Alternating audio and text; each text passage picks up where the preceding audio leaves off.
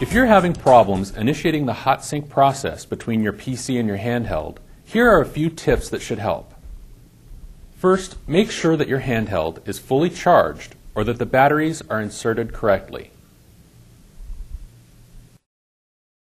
Check to see that the handheld is securely seated in the HotSync cradle.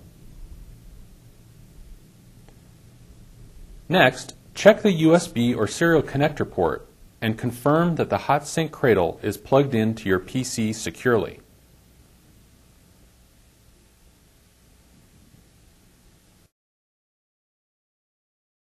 Make sure that the HotSync Manager is running on your PC. You should see the HotSync symbol in the lower right side of your system tray.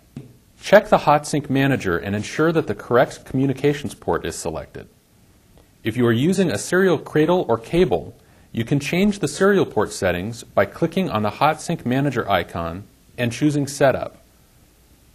Click on the Local tab and you will see the serial port drop-down menu. Try switching to another COM port. You can also adjust the connection speed in the drop-down menu below. Try choosing a lower COM port speed and then click OK. Then try to HotSync again.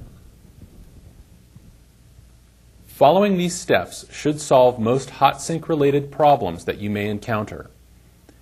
If you still experience problems with the HotSync process, you can find more help on the web at the Palm Customer Service and Support website. It can be found at www.palm.com/support.